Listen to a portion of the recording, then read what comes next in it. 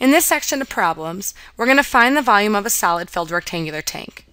A container with a 15 centimeter square base and a height of 12 centimeters is filled with sand to a depth of 8 centimeters.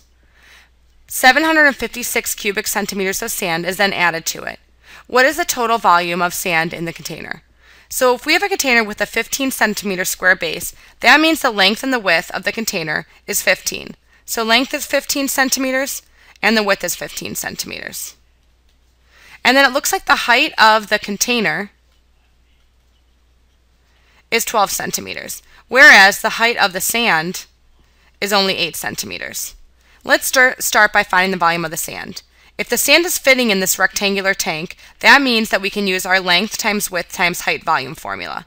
So the volume is 15 times 15 times 8.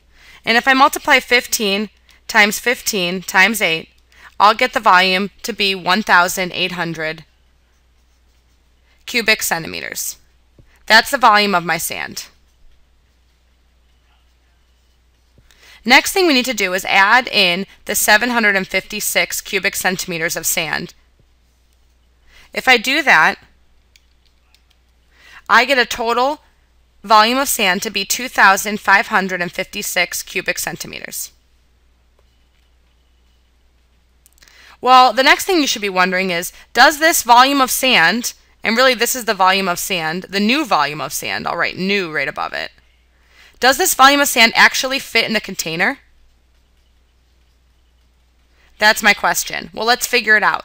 The volume of the container equals 15 times 15 times 12.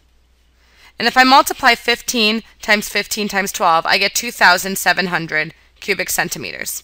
And since 2,556 cubic centimeters is smaller than 2,700, then that much sand does actually fit in the container. So the volume of the sand is 2,556 cubic centimeters.